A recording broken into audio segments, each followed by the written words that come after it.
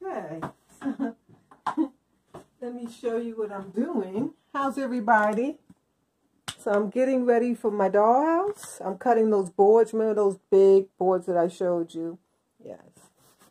So I'm going to need 4, a floor, a ceiling, and then 2 floors, or a roof. Yeah, a floor, a roof, and then 2 ceilings. And then I need another one for the roof. Actually, this is the attic. I need another one, sure enough. I had to go buy more. I knew I didn't have enough.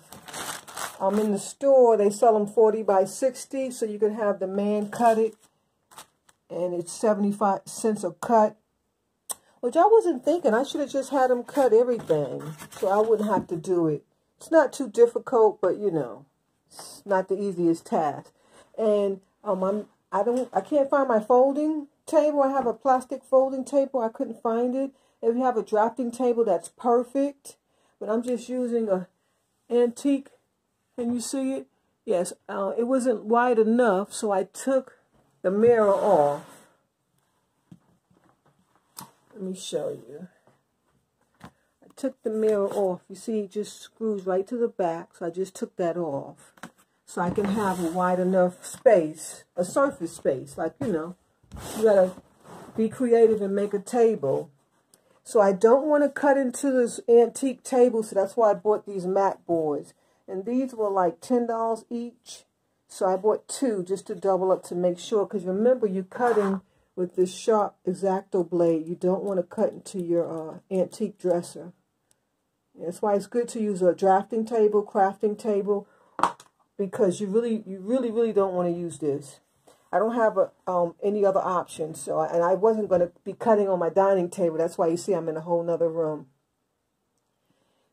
And I also set up this shelf with some of my crafting tools. You will need a lot of crafting things. And I even found some, you know, like shutters for the window. And you're going to need some steps, you know, things that I had. I forgot about this box. Some crown molding pieces.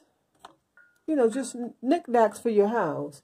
And you need to have, of course, a tape measure, some scissors.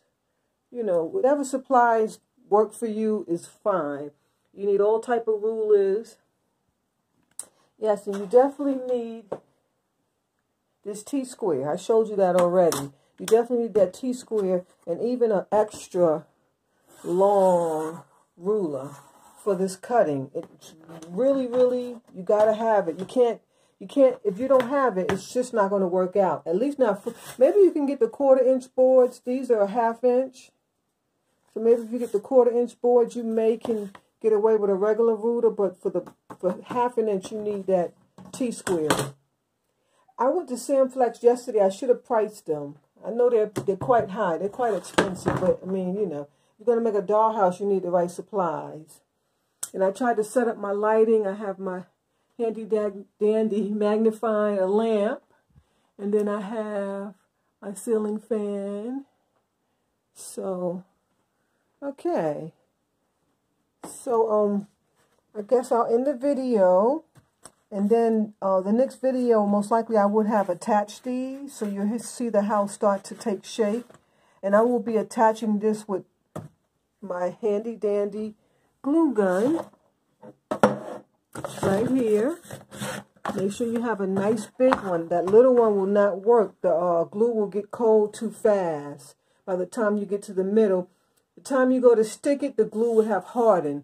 This one stays hot a lot longer, giving you more time to glue your pieces together. Okay, stay tuned.